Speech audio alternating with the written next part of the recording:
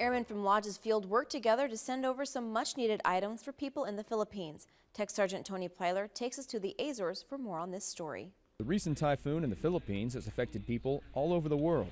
Senior Airman Austin Jennerette, who has family living there, is doing what he can to make a difference by collecting donations. All these people from all the way to the other side of the world just lost everything. Something that a lot of us took years to build is just gone in a matter of days. So all I'm trying to send, it's not really material, it's just hope.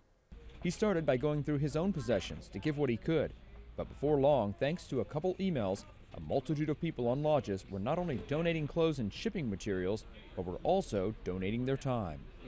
From Lodge's Field, I'm Tech Sergeant Tony Plyler.